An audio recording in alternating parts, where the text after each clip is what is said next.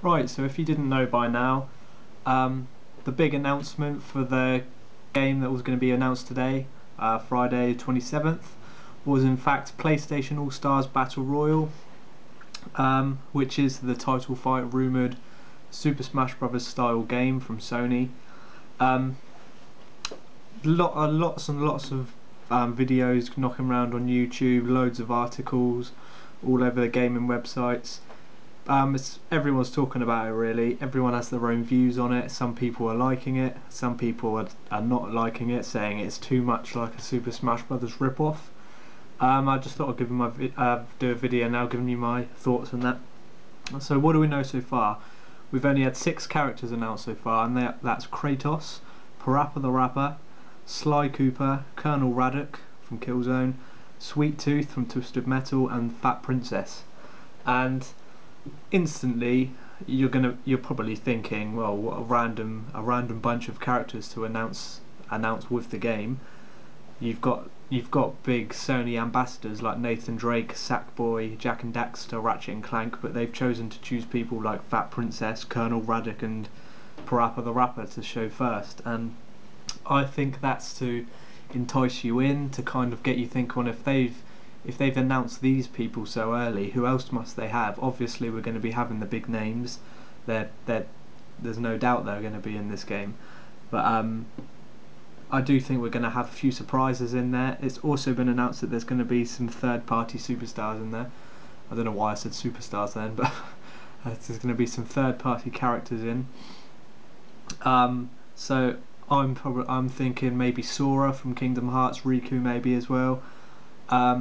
Spyro and Crash Bandicoot may come under third party because although they started off on PlayStation, they've gone into multi-platform, haven't they? So back in the day, their games were on like the GameCube and the Xbox, the original.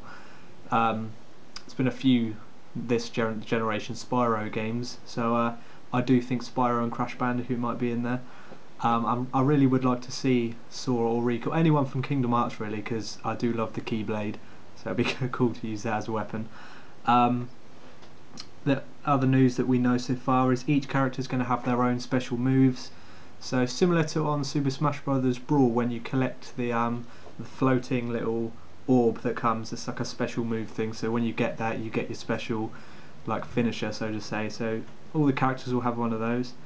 There's going to be themed environments. If you've watched a few of the videos so far, you know they kind of mix 2 worlds of PlayStation games into one environment. So one of them, it was like a Little Big Planet style level, but then it morphs into I think it was Buzz, you know, the quiz game Buzz. So the Buzz himself actually pops up. So that'll be quite interesting to see. I like themed moving environments. The music is also going to be a mashup of famous themes that we know, so obviously that'll probably tie in with the environment. So again, that'll be good to see. It's being developed by Superbot Entertainment, which is Sony's newest first-party developer. I think it's Californian based as well, so this is one of their first games, so it's going to be interesting to see how they pull this off. And it's coming out winter this year, so 2012, which is quite a surprise to some people. But I'm really looking forward to it. There's been a lot of negativity actually saying that this is too much like Super Smash Bros. But I don't think that's a problem, because okay, it is a 4-player fighter. You've got all the scores down at the bottom of the screen, just like on Super Smash Bros. You hit a character, they fly up into the sky, just like on Super Smash Bros. But still, why shouldn't Sony do this? They've got the characters for it, and it's not like Nintendo don't own the right to make a 4-player fighting game. They don't own that. So there's other styles. You've got like Marvel versus Capcom. You've got even Sega. Also for racing games, people could be saying that games like Little Big Planet Racing, which is due out soon, in the future, and Mod Nation Racers, why aren't they rip-offs of Mario Kart? Or Sega All-Stars Racing that was released a couple of years ago. Why isn't that a rip-off of Mario Kart? But I do think Sony's going to do well on this, and it's not going to stop me looking forward to Super Smash Bros. On the Wii U at all. I'll still look forward to that because I love the series. This is just going to be a nice break. It gives us a chance to play as all these different characters, and there's no competition between the games for me. I'm really looking forward to both, so the future Super Smash and this one. So I'm just really excited to see it. I'd love to see. There's obviously big characters they've still got to announce. So Nathan Drake is going to be in it. It's obvious. Sackboy is going to be in it. Jack and Daxter will be in it. Ratchet and Clank. There's going to be loads more, but that's what I'm really excited to see this game.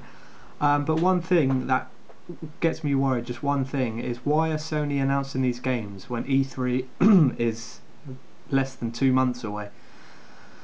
They've announced the new God of War Ascension game and now this in the space of a week. So why are they doing this?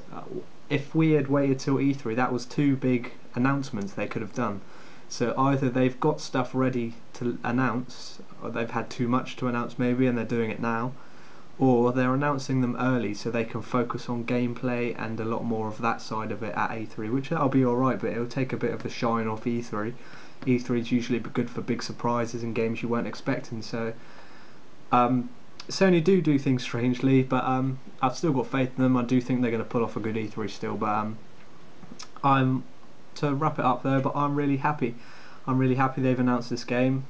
I'm really excited for it. I like all the Sony characters, so I'm really excited to have a few fights on this. It looks really good. It looks a really fun game. There's a few videos out already for it, so just check those out. And that's it for this video really. So leave your comments what you think of the game down below, and I will see you in my next video.